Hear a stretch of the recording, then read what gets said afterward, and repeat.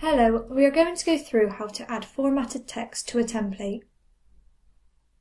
Formatted text is different to a normal text box. A normal text box will use the format of whatever you have set in the template editor, whereas the formatted text will use the format set in Clik.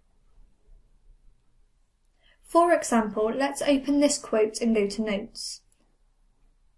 Let's enter some text in here and edit the format.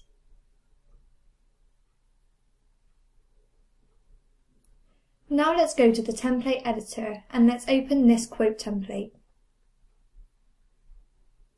Let's create a formatted text box by finding text at the top and dragging it to where you want it to show on the template. Now we have to choose the tag of where we want the text and format to come from on the quote. So in this example, we want it to come from the Notes tab. Therefore, the tag is Notes Formatted.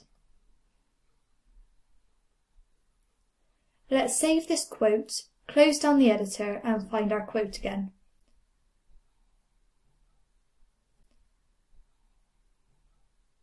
Now let's print to that template. You can see the text with the format from the quote has printed onto the template.